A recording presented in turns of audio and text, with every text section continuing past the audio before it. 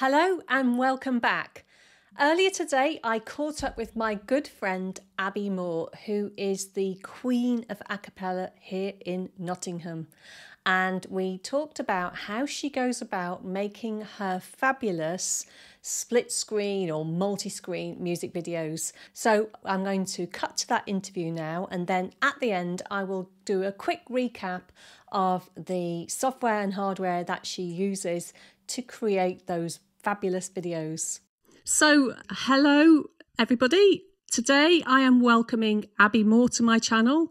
Now, Abby Moore is someone I met a while ago when she was teaching songwriting here in Nottingham. And so I first knew her as a singer-songwriter. I've seen her perform a few times. And over lockdown, she's been doing some live Facebook live sessions, playing her guitar and so on. So that's one hat that Abby wears, but she is a musician with multiple hats. And in this video, we are going to talk a bit about how she creates her split scene videos. So Abby, do you want to just tell me a bit about your a cappella work before we nice get to into it? Nice to see you, Jane. Yeah. It's lovely Hi. to be here. Hi. So I kind of, within all the a cappella choir leading I do and the singing workshops and arranging, I really enjoy making split screen videos of all the different parts of the choir. And it's me doing all the different parts, but it's also a sort of teaching tool. People can just enjoy it for what it is. But for those people that are in my choirs or my workshops and want to learn the arrangement, I also kind of, once I've made the split screen video, I can also make video tutorials for each different section in the choir as well. Well, I've got personal experience of that because one of your ventures at the moment that you've been doing this year online, well, actually you've been doing a blended learning experience with live and Zoom at the same time, which I think has been amazing, is you have been running Totally Vocally and various other a cappella workshops where you've got your split screen videos that people can watch, and also you, like you say, you split the parts out and then you can get people to come together and actually work on the arrangements with each other. And you have just launched a new Facebook page, haven't you, to cover all this a cappella work that you're doing? It's a cappella with Abby. That's it. Yeah. So definitely anyone who doesn't know Abby yet just should definitely check that out, because there's so much on there. I mean, you sell your arrangements, you obviously have all these workshops. I think do you still do teaching as well? Do you do one-to-one teaching? Yeah, I did knock it on the head a few years ago, but I've sort of brought it back out of the woodwork because I had lots of people asking. And previous to lockdown, I didn't really have the time to do it, but obviously now I've got a little bit more time on my hands, so I'm able to kind of do online teaching as well. Brilliant. So there's lots of ways to connect with you, and I noticed that if people do connect with your Facebook page, then every 50th person might win a free they will win a free workshop place, which would be great. I mean, I just can vouch that your workshops are fantastic. They're just a great experience. They've been brilliant in lockdown. It's been so nice to be able to connect with somebody and actually feel like you're part of a group, because I think this is very difficult. But yeah, going back to your split screen videos, I thought a lot of people on my channel who are really interested in home recording and getting themselves, you know, onto their computers might be interested in doing these split screen videos. It's certainly something I'm interested in having a go at, but I think, oh, where would I start? I know I want to do it, but what's the first thing I need to do? So I think we'll talk through that. I think it's the ideal pandemic project, shall we say, because you only need yourself and a few bits of equipment. So that I think was part of the reason I did them. yeah. I suppose the one positive this year, one of the few, very, very few positives, is that people have had a bit more time for creativity and to actually do things that they always said they'd do in the future. And actually now is the time. There's nothing else to do, so there's no excuse. And just finding a way to communicate in this bizarre new world. Yeah. So brilliant. And in fact, it's quite ironic because here we are sitting talking to each other on Zoom, and we only live about 3 miles apart from each other. So this is the new normal. Let's get used to it. So what I thought we'd start with is can you just give us a bit of a run through of the hardware and software that you are using? So for audio, I use Repo. It's a really inexpensive and very, very good program. It does actually way more than I actually need it for. It takes a little bit of, it's a bit of faff getting to know it in terms of its, what's the word? Is it interface? Yeah, I know what you mean. I've used Repo. There's a lot there, and I But if you just want to do multi-tracks, it's the idea. Yeah, so I tend to, because I use this microphone that I'm using now, which is my Neumann TLM 103, which I've had for about 10 years now. Which is like an absolute classic. It is. Large diaphragm condenser. Yeah. Yeah. But you don't need to spend that much on a microphone. It's just that I use this for everything. So I made that investment a long time ago because I record all my albums with it and everything. So, so I have the mic, which is fab. I'm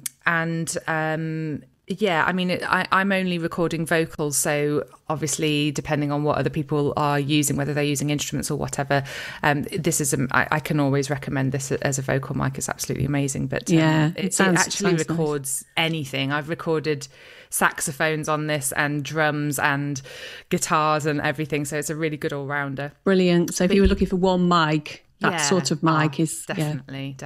But it is expensive, and you don't really need to spend all that much if you don't want to. No. And so I record all my audio tracks into Repo.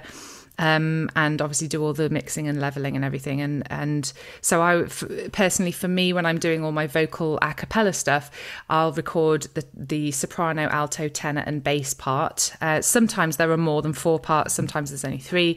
It's all dependent on the song. And again, depending on the song, because I've got lots of material that I have already arranged and recorded all the audio out already in order for my choirs to learn them. If it's a song that I've already done, I will then record a video where I'm basically just miming to the audio part. Yeah. So I literally am just using my it's an old iPhone as well. It's an iPhone 6S. So it's not even that amazing. And in fact, I am considering getting a really good one now because my video work has You video everything on your old iPhone 6? Yeah. Wow. Yeah. Wow. That's good. That's amazing. So so you don't need to make a really high quality video. You just need a reasonable quality smartphone. It doesn't have to be the best. That's it. Like I said, I don't think I ever really set out to be a video, like a YouTuber or anything like that. No. I was literally just doing it for my own fun and for my choirs to learn. So I kind of didn't really consider my phone, but it's so easy to use. And I set it up. I've got a ring. I can actually show you this. Oh yeah. Oh, you've got one of those ring lights. Yeah. Okay. So I set my phone up inside. Oh right, clever. Okay, very good. Can't get it out of the way now. Sorry, it's just it's fine. Sit there looking ugly. It reminds us what you. So I sit my phone inside the little kind of holder here, and just press record. And then so as I said, if it's an old song that I've already arranged all the audio to, I just simply sing along with it, and then I put everything into my computer, and then I use Final Cut Pro to do all the editing for the video. Okay. And generally, I will knock out all the live sound that I do. I said I'm mime, but actually, I do tend to sing along with it because it's just I it probably looks more natural, and it looks more natural. Definitely. Yeah, but what you're singing is not what we're hearing. Yeah, we're hearing your pre-recorded track. Yeah, sometimes the live singing is better than the audio recording was. And I'm like, oh wow, that was great. I'll keep that. Okay. But most of the time, I know that the audio files are pretty accurate, so I'll just and I've already pre-mixed them, so it doesn't make sense to add any more work to that. No.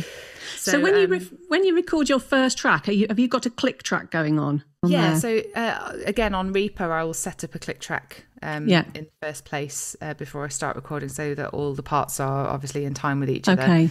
And then I can just mute that and take it out, so you're just left with the 3 or 4 the 3 voices. parts or 4 parts or however. Yeah. Okay. So and then you're playing it sort of on some device.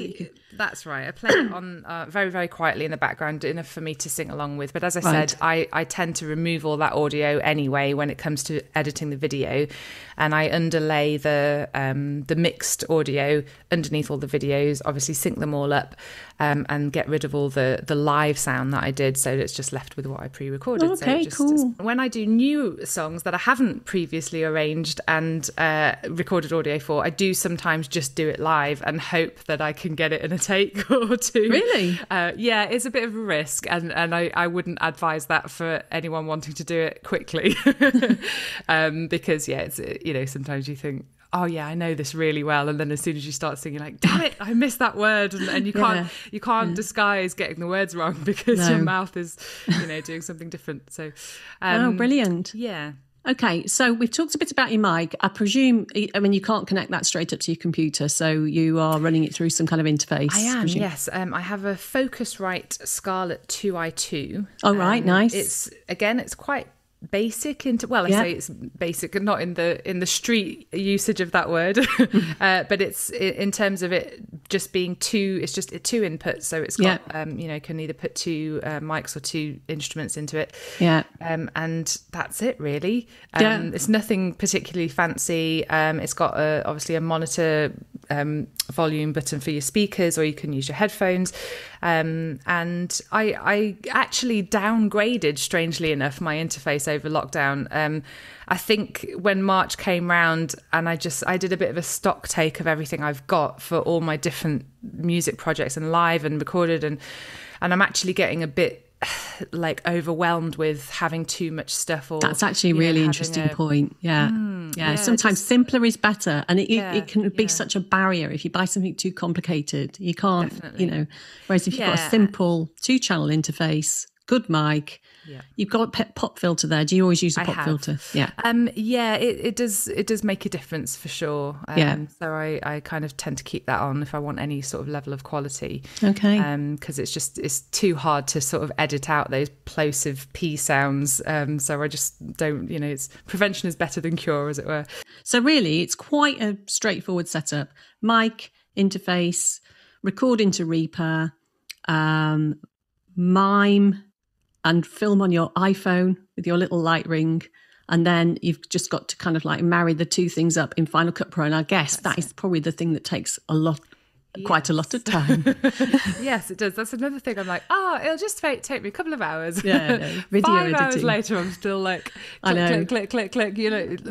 Like up at the screen like this with your eyes like tiny. And I think my eyesight's got really bad since lockdown because I'm doing so much editing. But I think the end of the day, I enjoy it. Again, if I think back to when I was thinking of becoming a musician, I had no idea how much time I would spend doing other things for the music. So I had no idea I would be building websites and designing logos and editing videos together. It's not something I ever had any experience in, but it's all stuff that you kind of learn along the way, because you either have to find the money to pay somebody to do it for you, or you do everything yourself. Yes, I know the feeling. Are you naturally techie, or is this a barrier? I don't know. I think other people think I'm naturally techie, but I've just really, honestly, very much. I've just, when I started singing, I had to learn how to use a PA system.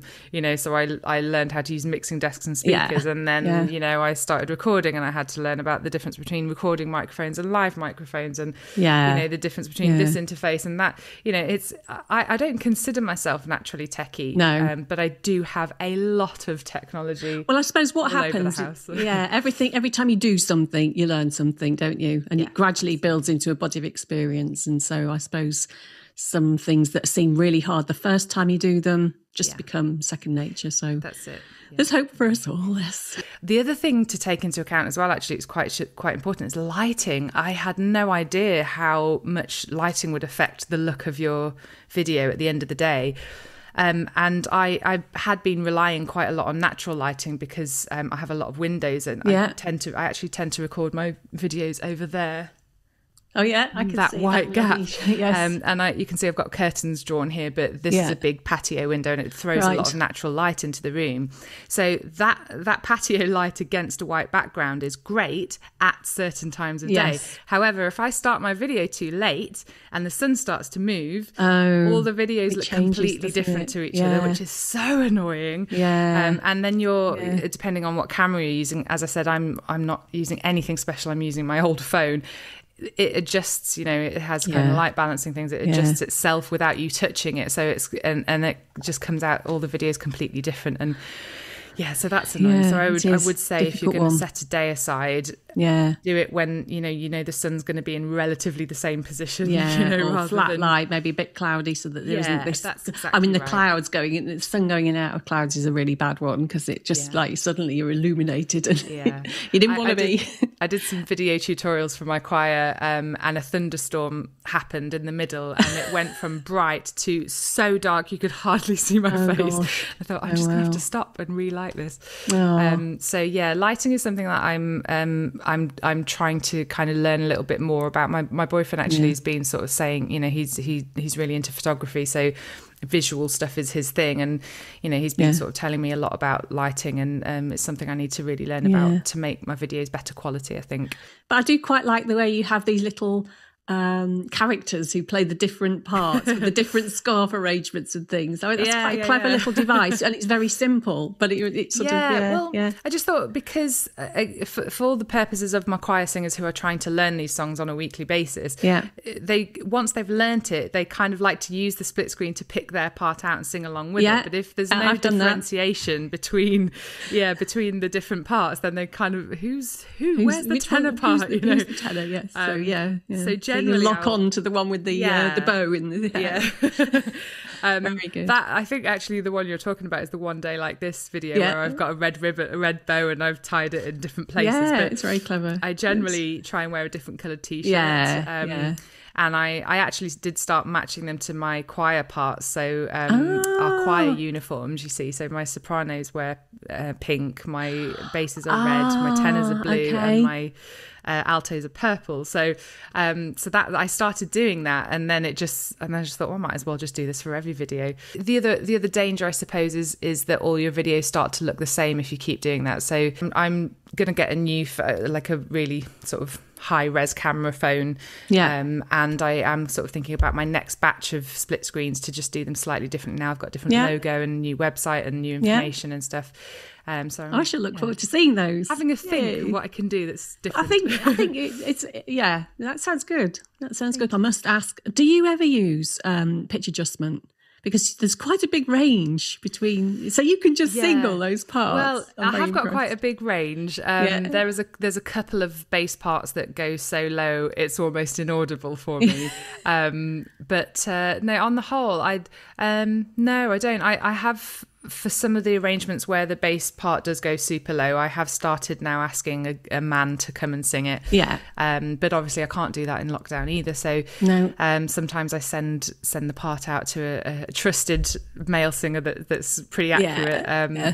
But I've never done that for my split screens. Actually, everything you've heard on my split screens has been me. You pure unadulterated, you not pitch adjusted, auto tuned, or anything like that. It's just you. No, and I could do that if I wanted to be really. To me, I feel like I want stuff to sound natural. I think there's a lot of. I'm being careful not to step on people's toes here, but I see some of these a cappella videos that come generally from America. They're so perfect that they don't sound human. They're not authentic. Sometimes I just feel like it's computers. It's just you almost can't hear any difference between any of the voices or what. Any different tones or anything like that. And I kind of, when I went into this, I thought I love the dedication that they've got and the commitment, but I don't want to sound like a robot. I want it to sound natural. And so I kind of just sing, and I think like this will be what it will be. And if I'm a tiny bit flat somewhere, then so be it. I like the natural. Anyway, I think I've got the gist of what to do. I feel inspired to go and have a go. And I would say that if anyone else has a go after watching this, please share. We would like to see. Definitely. Yeah, definitely.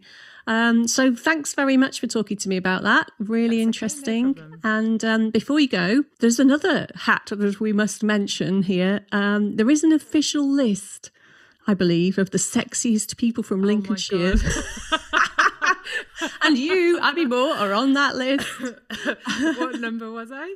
I can't remember, but there was some big names on there. Funny. Robert Webb, Sheridan Smith, Emma Thompson, Jim Broadbent and Abby Moore.